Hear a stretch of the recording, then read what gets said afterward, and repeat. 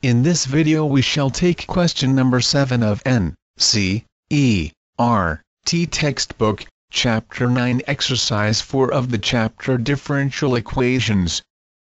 Hello friends, the question is like this. For the differential equations given, find the general solution.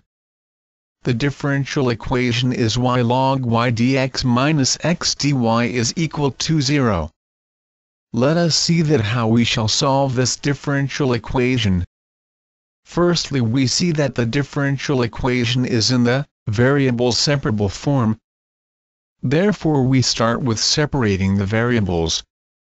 To begin with, we take x dy to the right hand side, to obtain the equation as y log y dx equal to x dy.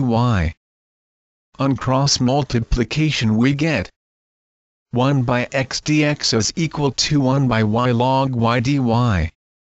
Or we can write 1 by y log y dy is equal to 1 by x dx. Integrating both sides of the equation we get integration of 1 by y log y dy is equal to of 1 by x dx.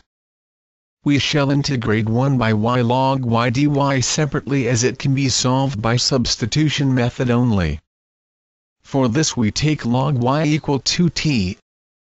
On differentiating both sides with respect to y we get 1 upon y dy equal to dt. Therefore on substitution, the integration of 1 by y log y dy can be written as equal to integration of 1 by t dt, which gives log of t, or log of log y.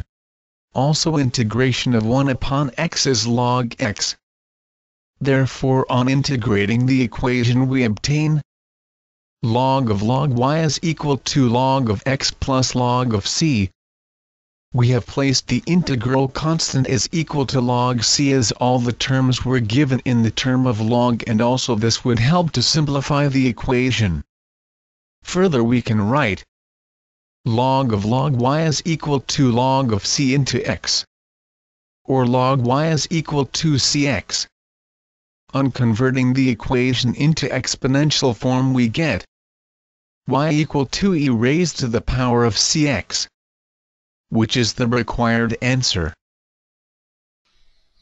Friends, thanks for watching my video.